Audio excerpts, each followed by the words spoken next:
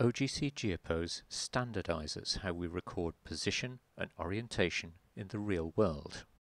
A geographically anchored pose, or GeoPose, defines the location of a physical or virtual object in a geographical frame of reference together with its 3D rotation.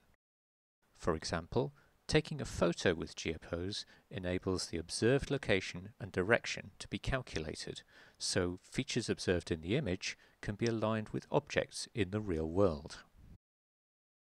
3 degrees of freedom are needed to record the object's geographical position. In a basic GeoPose, world coordinates are defined as east, north, and up to represent location. 3 additional degrees of freedom describe its orientation, either as yaw, pitch, and roll angles, or using an equivalent quaternion. Greater flexibility is provided with support for timestamps and alternative coordinate reference systems. GeoPose offers a common format to share and exchange the position and orientation of objects in the real world.